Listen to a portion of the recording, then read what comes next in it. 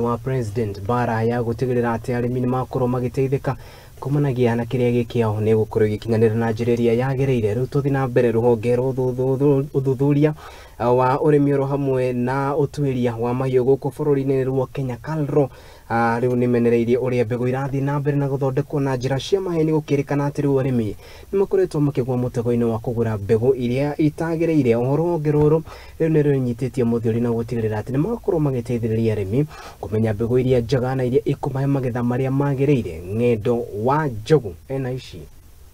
Leo tuko hapa kwa kituo ya Mwea ambao tunakuja kwanza kuelimisha wakulima maana na umuhimu wa mbegu.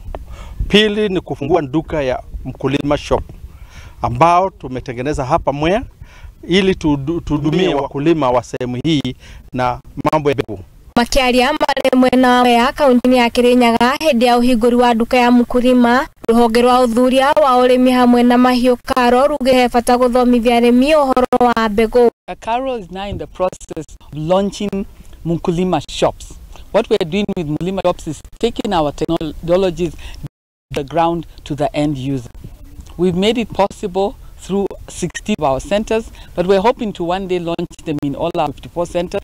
And we're also working with partners, agrovets, 1 acre fund that are also selling our seeds so we can even reach further. 1 acre fund has 150 shops all over the country. So we're reaching out to Kenyans so they can be able to access our technology inexpensively. But even where there's no shop, we're able to send them whatever it is that they are buying, the seed or seedlings, using whatever means they need to for us to use to get it to them at their own cost.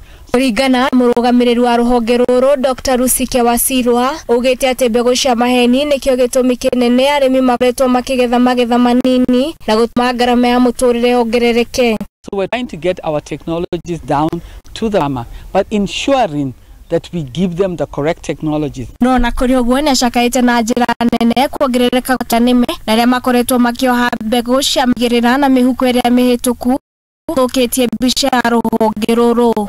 For example, when it is seed, you buy seed from Karlo, you have our logo, but also make sure there is a mark from Kepis, where when you wrap it up and you send it, it confirms that that is the real seed. Because there's a lot of counterfeit seed now. For example, one of our varieties, Nyota, people are cheating.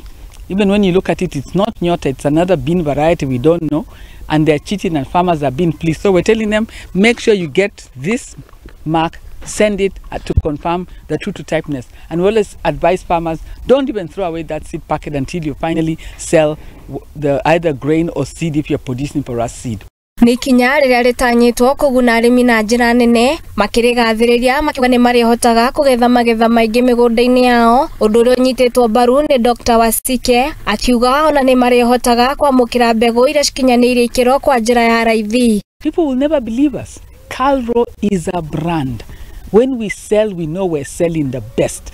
Counterfeits are a threat, and that's why we thank God we have institutions like Kepis that actually help in terms of ensuring that we're able to reduce the issues of counterfeits. And as long as farmers know a lot about counterfeits, it will really help us and help them too. Handũ-inĩ ha Mũthingi TV, niĩ njĩtagwo Ng'endo wa Njogu. Mwangi Paris no ni director wa kwara njĩra twambe twĩ kahinda gaka twambe twĩkĩrie na gĩtĩo kĩnene mũrũri twambe tũkorwo tũgĩthiĩ kũrĩa duka-inĩ tũgetĩkĩre gũthĩra mĩtambo nĩ tũracokereria ririkana atĩ mũtambo ũyũ ũragũkinyĩra na njĩra ya ĩmwe live transmission kũrĩa mwena wa Facebook ni @TV kũrĩa mwena wa YouTube ni @Mũthingi TV wona watũtigĩra ndĩrĩa kũgũĩkwo nĩ tũgũkorwo tũkĩmĩamũkĩra nĩ tũracokereria.